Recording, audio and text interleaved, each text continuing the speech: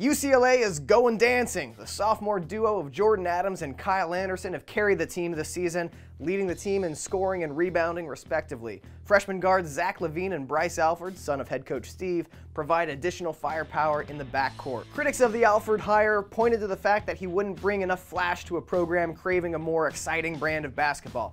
That has not been the case in year one, as the Bruins have been more than willing to get up and down with opponents, ranking 11th in the nation in points per game and 17th in field goal percentage.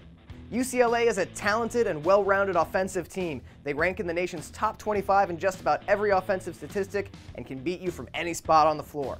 Still, this hasn't translated into any sort of consistency for the Bruins, who lost 6 games in the Pac-12 and ended the regular season with an 18-point beatdown against lowly Washington State.